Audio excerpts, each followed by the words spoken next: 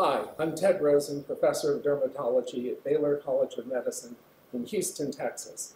I'm here at Winter Clinical, lovely Kauai, working on my actinic keratoses. Well, actually, that's what I spoke about. There was a very, very nice summary done from Kaiser Permanente looking at over 220,000 patients who had AKs compared to matched controls who did not. They followed them for 10 years.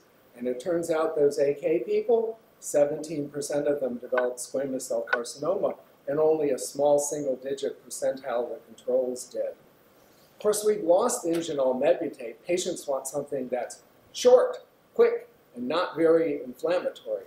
We've replaced it, however, with tirbanibulin, which is, in fact, 5 days, once a day. And I discussed the data that shows it's quite good. 44 to 54% complete clearance, although face does better than scalp. There is a little concern about recurrences because at a year, about 70% of patients had new AKs.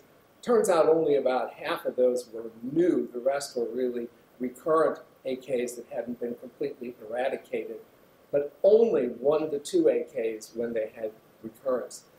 Speaking of recurrences, there was a very nice paper out of Australia this year where the Australian experts looked at all field therapies for actinic keratoses. And you know what they said? None of them work long-term. They're short-term good, long-term not. And they recommended that we all plan repeated episodes of field therapy for actinic keratosis. It's a nice paper, certainly worth reading.